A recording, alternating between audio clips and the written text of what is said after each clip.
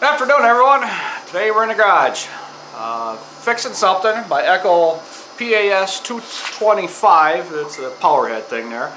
A viewer here, I don't know, about a week ago I guess, was asking about it, and I happened to remember that the choke levers broke off on that. So I ordered a choke lever off of Amazon. What did I do with that thing? Oh, there it is. A genuine Echo part for $9 whatever it was. I don't know what it was. Between $8 and $10, something like that. And then since I have Amazon Prime, it was shipped to my house, free of shipping, 2 days. If I go to the Echo dealership, I will pay for this part about $15. And if I want it in 2 days, I'll have to probably pay another $8 in shipping. So I just order online and have the stuff shipped to my house, and it actually saves me money, and I can get it just the same amount of time or a little bit sooner. So you know, when you're dealing with parts like this is just what I do. It's just easier and convenient for me, because I can order it at night when I remember, if I remember, and then I get shipped to my house, and I don't have to go anywhere. So also on this video, I also want to mention, people are commenting, which people are always commenting, I don't give enough safety tips. Wearing safety glasses, wearing respirators. I thought people were smart enough to figure that out on their own, but I guess some of them aren't. So I'm still not going to be putting all the safety tips on there, because I think people are smarter than the people that are leaving the comments. And I think they're just doing that just so they can try to get a reaction out of me, which they just did. Because I'm just not going to put all that stuff in there, because I am not going to remember to say it all. So let's get started on this project. And yes, wear safety glasses, and I'm going to be using chemicals, so you got to watch your eyes, and yeah, you know the story. This is what happens. The choke lever breaks off on these Echo trimmers, but this trimmer is 6 years old, so that's pretty good. Guess I should give you the part number. Read all that.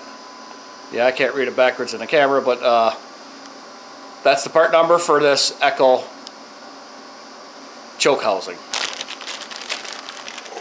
So this is all full of debris and whatever else you have on there, because it is a two-stroke, so you're going to have a little bit of oil residue, I guess, from the exhaust. And then I am going to be using brake clean. I just get it from CarQuest. It's whatever it is. I don't know what the price is. I buy it by the case, and I get a discount there, so that's what I do. So I'm going to be spraying this carburetor off with this brake clean, and below the carburetor is a catch pan to catch all the stuff so it's not on the floor. So, gloves, glasses to keep things out of my eyes.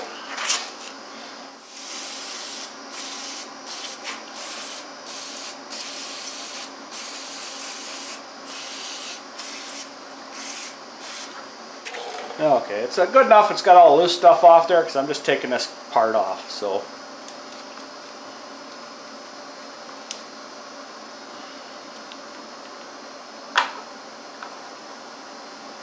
just to cover, that's not too bad. I'll have to clean that up too. And air filter is going to have to be cleaned up, which is not too bad for working in the fall. And then this is just 2 torque screws, and it's a, what is it? It's a T27. I don't know if you can read any of that.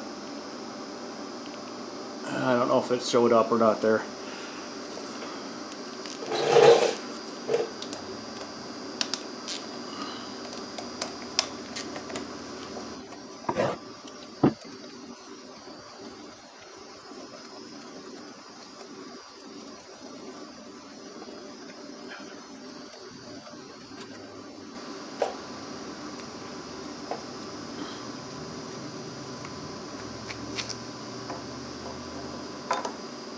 And there's no gasket or nothing, it's just a plastic seal. And I'm just going to spray this off to get all that garbage out of there.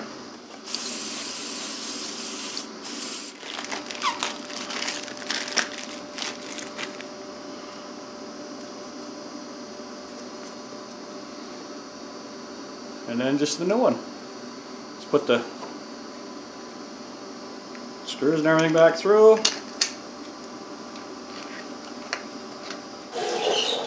And I'll put this on a nut driver to make my life a little easier.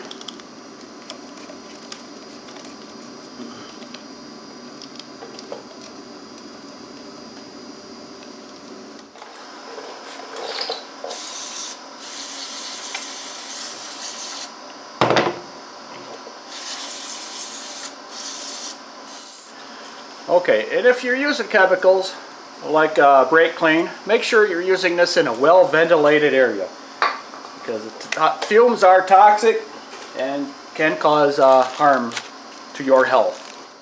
Since I will be using compressed air to blow this out, make sure and have hearing protection on, which is 3M earplugs is what I use. They're part number 92800. Cheapest place I can find these is actually at Home Depot. They're $14 for an 80 pairs. I go through about 2 bags of these a year.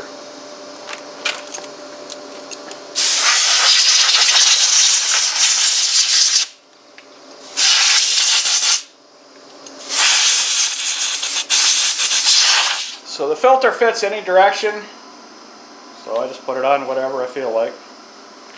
Make sure everything's lined up with the choke lever.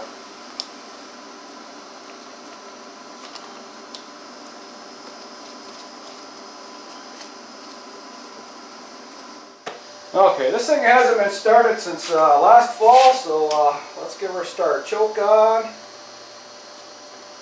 prime, power on. Yeah, there's no gas in there. There we go.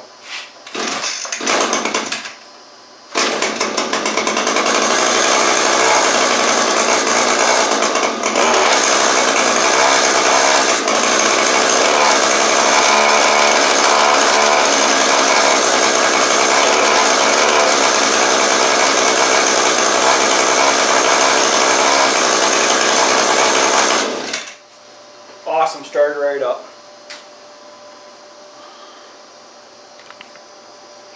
So and then last fall I was using the hedge trimmers on that, trimming all the shrubs up, getting everything all cleaned up for the winter, or for the fall cleanups I should say.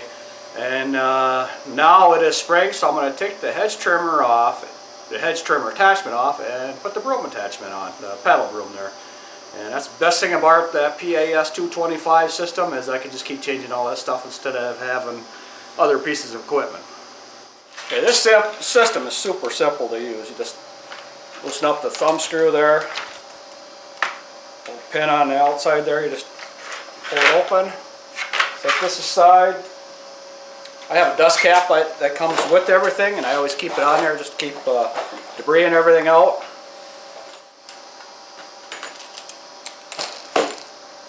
Turn the pin, get this somewhat lined up,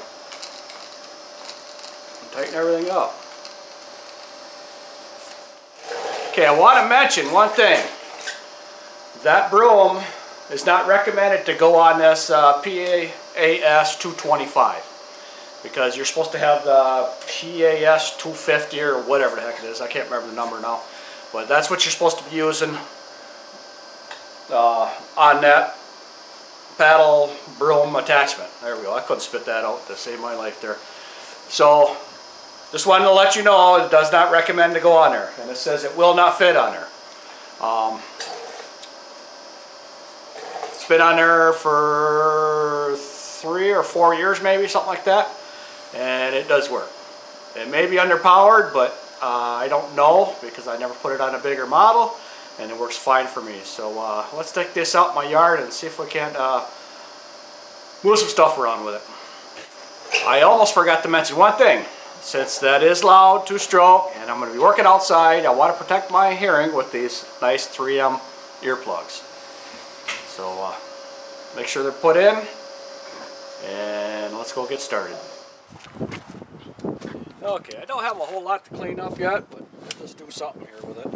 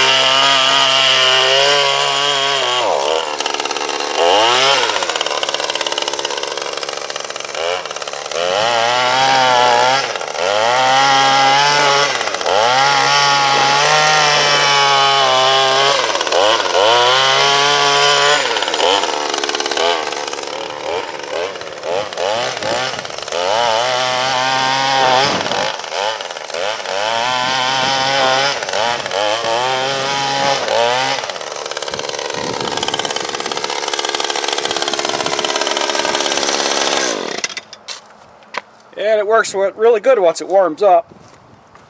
Okay, so that's pretty much going to be the end of my video. Oh, there's one other thing. The gloves I use, they're Nitrolite, what the heck are they, Raven. Part number 66518. I get them at O'Reilly Auto Parts there, just up the block a little bit.